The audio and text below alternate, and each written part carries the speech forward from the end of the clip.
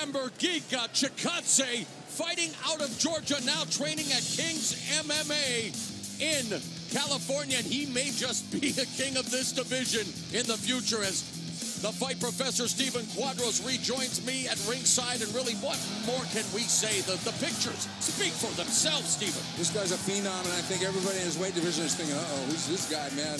How am I going to deal with this?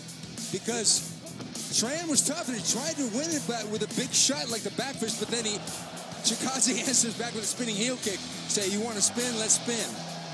It's like, as Nick Diaz said, oh, you're going to do spin stuff, or something to that effect. And Chikadze setting up the body kick with a head kick.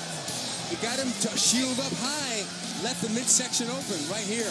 There it is. He goes high, can't shield every area at once. Punches, knees, kicks,